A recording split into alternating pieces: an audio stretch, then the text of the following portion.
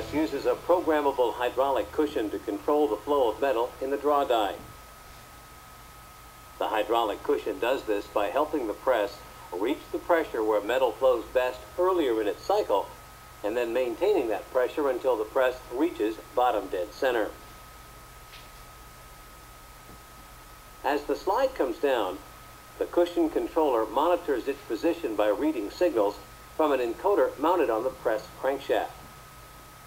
When the cushion controller determines that the upper binder ring is about to make contact with the lower binder ring, it signals the cushion to begin its pre-acceleration phase.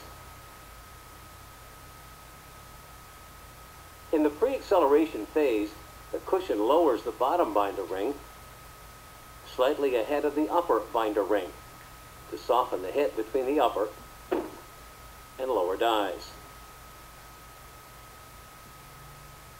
Without a pre-acceleration phase, the dies will hit hard.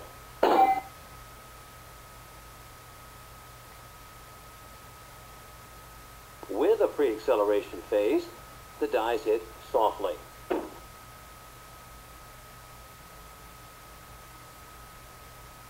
During the forming phase, the cushion controls the pressure between the binder rings to help the metal flow smoothly into the die. If there is too much pressure between the binder rings, the metal will split and tear. If there is too little pressure between the binder rings, the metal will wrinkle as it goes into the die. The Versant cushion helps you eliminate splits and wrinkles by allowing you to make up to 5 pressure changes during the forming stroke. For example, if you noticed a split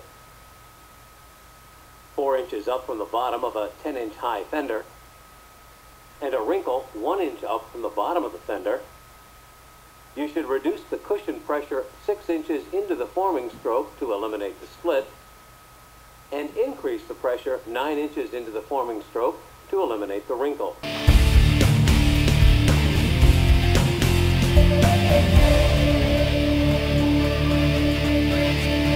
The Versant cushion consists of a hydraulic power unit, a high pressure accumulator, a medium pressure accumulator, an air over oil tank, a main manifold block, 2 hydraulic cylinders, 2 clevis rods, and a pressure pad.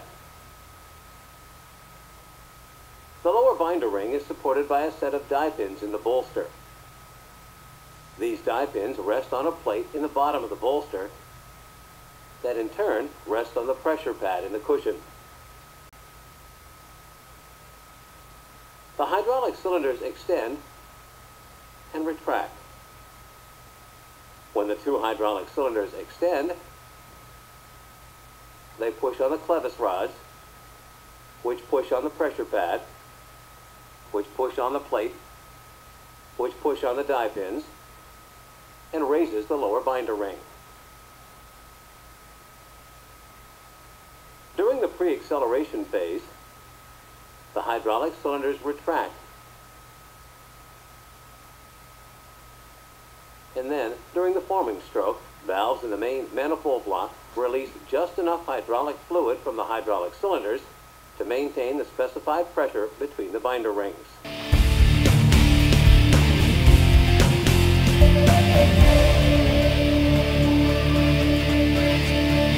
The hydraulic power unit supplies the pressurized hydraulic fluid needed to operate the cushion.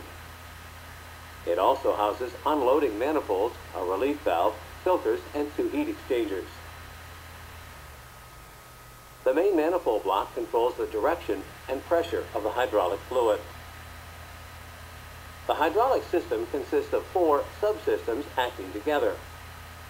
The subsystems are referred to as the high pressure system, the medium pressure or bias system, the low pressure system, and the filter and cooling system. The high pressure system operates all servo valves, causing the hydraulic cylinders to retract during the pre-acceleration phase, and keeps the cushion level.